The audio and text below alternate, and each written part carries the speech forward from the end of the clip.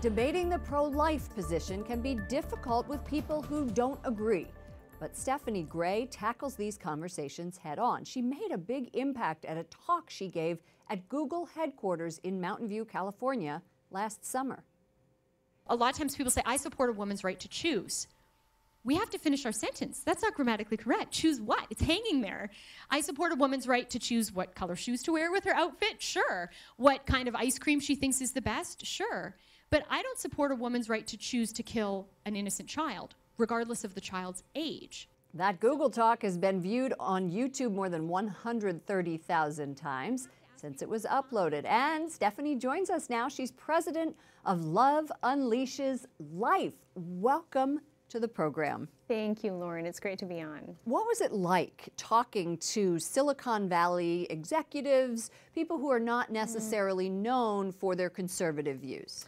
You know, I would say it was surprisingly positive, and I say that because I speak at a lot of college campuses, and I was wondering, will I experience hostility there like I have on college campuses? But thankfully I didn't. There was great receptivity. The audience was very pensive, actually, and I felt that the message was well received. Did you change hearts and minds? I believe the truth always changes hearts and minds. So yes, I would say that for sure. And I was told that not only was the in-person audience present, but there were over 144 internal live stream Googlers watching at the various Google offices around the world that were privately tuning in to the program. Let's hear about your story. You began this pro-life outreach at the age of 18. I don't even think I knew what I was doing with my life at 18. Tell us a little bit how that came about and where you are today. Sure. You know, when I was 18 years old, I'm a Canadian, and so I went to a pro-life conference for college students that an American came and spoke at.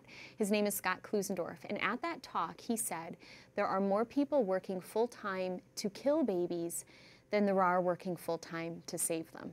And it was like the Holy Spirit grabbed my heart in that moment, and I was challenged by God. Will you work full-time to save these children, to save my children? And you've been doing that? You founded a company and, Yes. and you worked it for 12 years. You're still with them? I worked for the Canadian Centre for Bioethical Reform, indeed, for 12 years. And then since then, I've now started my new ministry, Love Unleashes Life. And I'm focusing very much on speaking by influencing the influencers. So trying to train and form future clergy, future lawyers, and future physicians in the logic of the pro-life message so that they can take what I've found to be useful and spread it to audiences they have direct contact with. And you do that in the United States, but also in Canada. Let's give our audience a little taste of what the Canadian pro-life agenda, how it is faring. It's difficult. It's very difficult. We have a prime minister right now who is extremely pro-abortion, and we have no law on abortion, which means it can happen through all 9 months of pregnancy for any reason, and it's paid for by our tax dollars because of the way our medical system works in Canada. Beyond that, euthanasia has just become legal in Canada. So the pro-life movement has a lot that we are battling, not only to be a voice for those who are at the end of their lives and vulnerable, not only to be a voice for preborn children, but to also fight for our rights to free speech, which is a whole other element the pro-life movement often faces in Canada. One phrase or word that you would give to a young woman who is considering an abortion? There is always hope where there is life, and that whatever difficulties we face, that when we do the right thing, even when it's hard, when we put others ahead of ourselves, that amazingly beautiful things unfold. It doesn't mean it's easy, but beautiful things will happen. Absolutely beautiful. There's a reason why you've reached hundreds of thousands of people. Thank you so much for coming on the program. Thank you.